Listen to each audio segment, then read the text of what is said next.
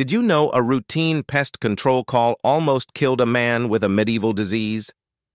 Xavier Torres had been clearing rodent infestations for over 15 years when he got the call about an abandoned ranch in rural New Mexico. It was 2017, just another day dealing with rats and prairie dogs.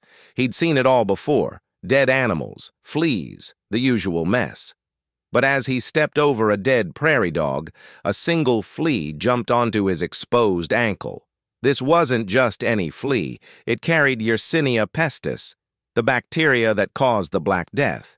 Torres barely noticed the bite, just another occupational hazard. Within days, his lymph nodes swelled to the size of golf balls. Black tissue began spreading up his leg like something from the Dark Ages. Emergency room doctors were baffled. Bubonic plague in modern America? The bacteria multiplied rapidly in his bloodstream, shutting down his organs one by one. They had hours to find the right antibiotic before septicemic plague killed him.